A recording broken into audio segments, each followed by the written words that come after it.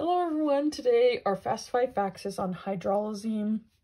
I want to talk a little bit about this medication. This is a very common medication that's given in the hospital, so if you're a nurse or a nursing student, you may have seen this given PRN. It's typically going to be given when the systolic blood pressure is greater than 160, and it helps to decrease the blood pressure.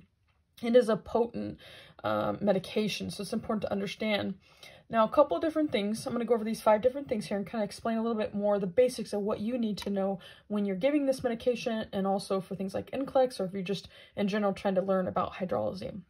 Number 1, we're going to specifically talk about the IV form here, but the onset is typically within 5 to 20 minutes and it peaks at about 1 to 2 hours.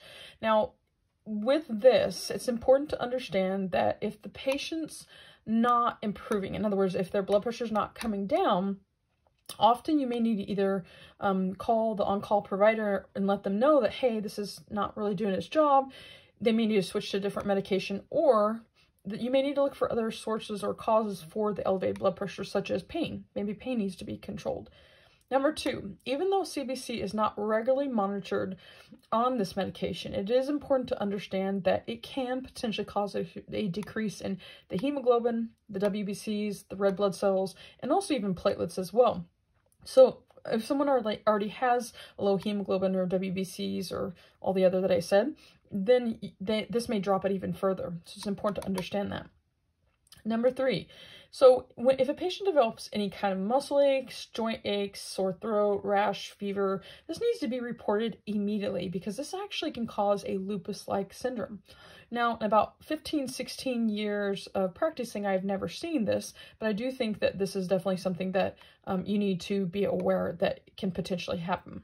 Number 4, one of the most common side effects from hydralazine is headache.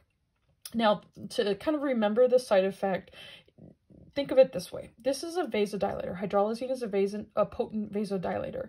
And so what that does is it dilates the blood vessels, and that's what causes the decrease in blood pressure. So most vasodilators, medications that are vasodilators, they're gonna tend to cause headaches. If you think of something just opposite, like a vasoconstrictor, let's say caffeine, that's actually something that's often used to treat headaches, and that's because it vasoconstricts. And so if you can remember it that way, that vasoconstrictors can sometimes help with headaches, and vasodilators often contribute to headaches. Number 5, avoid if the patient has coronary artery disease. This can increase the risk to have a myocardial infarction, so it's important to understand that. Well, if you like this kind of video, make sure to hit the like button, and also comment below if you have any other Fast 5 Facts topics that you want me to go over specifically. And then also subscribe to our channel, and we'll see you later.